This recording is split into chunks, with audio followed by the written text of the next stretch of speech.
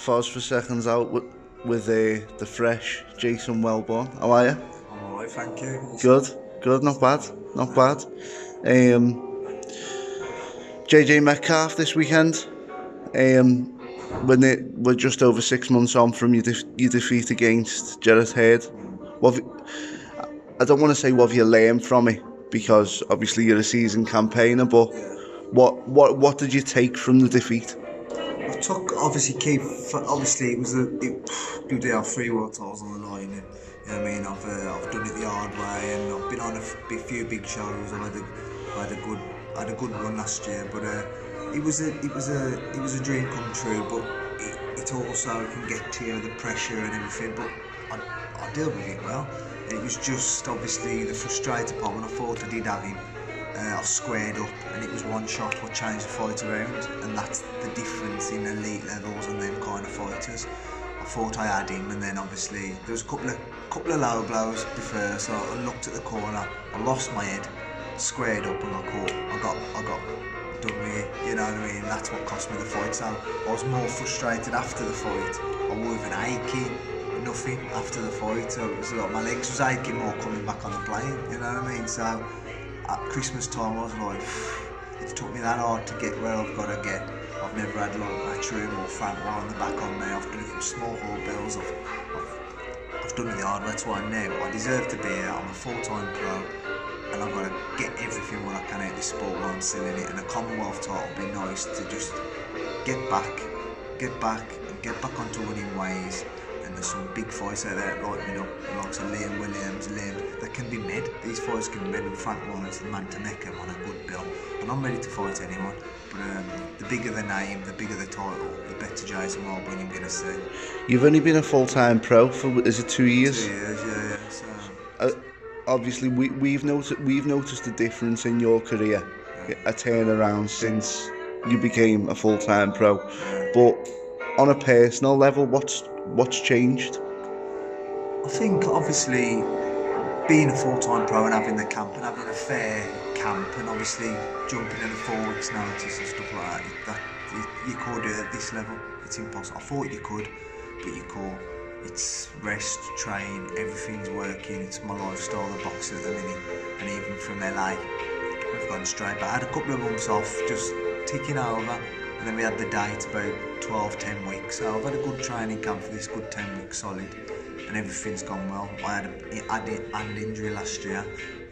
It's perfect now, and it's punching nice. So we still won them fights with that hand injury. So personally, with my boxing, it means more to me and more to my family. It's my bread and butter, as well as I've got my business on the side. Like, so I've just set up Christmas time Welborn skip hire and grab hire services right in the West Midlands, Dudley.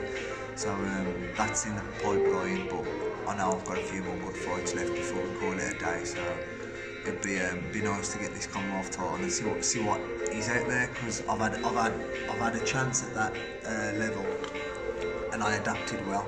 So in this country, a big fight that can be made, and I think I've got that in me to perform. And obviously from the fan side and Frank Warren side, I'm that excited for what people want to pay and see. And it's took me this hard and this long to get here. It's amazing, and the last 2 years my fight career has changed. And obviously personally, I lost my mum as well, a sudden death. And obviously she knew how hard I had it as a boxer, and I've been at home upset thinking, why am all these getting shots and I'm getting nothing? So after losing my mum, things started coming together, you know what I mean? So I look back and I think, she ain't here, but she's putting things my way in the path. She knows how hard I worked, and she loved the boxing. She took me as a kid, so everything's written there. And obviously with that mentality in my head, going into the ring, there ain't no stopping me, like, you know what I mean? I know there's someone up there looking after me, and she's putting it in pictures. I'm here with you today. So I've just got to keep working hard, and she's doing what she can do for me. And what sort of threat do you think JJ can pose towards you on the night? I've been in with everything, pressure fights, everything. I've been in with everything, so if he wants to come and fight, we can fight. You know me, I'm just going to get in that ring and adapt. Whatever he's got to bring to the table, I'm ready for. You know what I mean? So I'm ready. And I can't get no more ready. It's just obviously keeping switched on and keeping focused. That's what I've got to do. Not get caught in nothing silly. That's the thing, because anything can happen in boxing. Obviously, JJ said in the press conference that he's had a couple of frustrating years, and you mentioned about frustration earlier on. Do you think it's a bad time for you to get him because he's looking to take that frustration out on someone? No, well, we've all got frustration, you know what I mean? We're all getting that thing where everyone's got a bit of frustration, but that's with hand injuries and stuff like that. He's a professional. He's got to be using other things and working around other things. You never go into a fight like that. I wouldn't have fought 3 fights last year if I had a bad hand, cortisone injections and everything for defending my British title. If you don't fight, you're in that predicament, and you will be frustrated, and time passes you.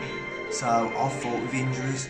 You have to sometimes to get the wins, you know what I mean? But whether I had him now or I had him in 12 months' time or I had him last year, means no difference. He's still the same fighter. He's still what he's got to bring to the table. If he's got his hand injury and he thinks it's alright, let him think. But I'm just looking to win. I've got nothing against him. But whoever was in the ring this Saturday night, I'm looking to win. Brilliant. Cheers, Jason. No worries.